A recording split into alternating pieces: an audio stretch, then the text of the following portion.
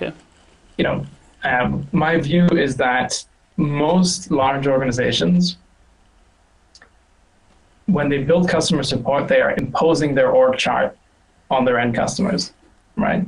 And so over the last few decades, folks have introduced a whole bunch of self-service options for their customers, and these are very piecemeal, right? So this department has an FAQ page on their subsite, and this department does social media-based support and responds here, and there's this number you can call to talk to this department, and you have to navigate this horrendous maze, right?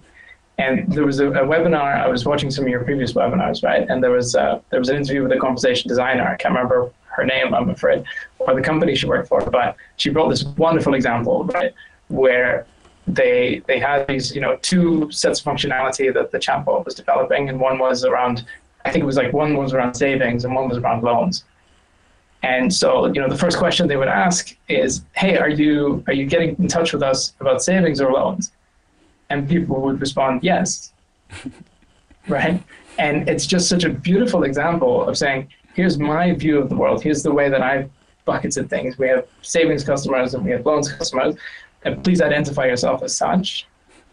But that's not how people think about the world, right? That's just how you inside of an organization think and organize things.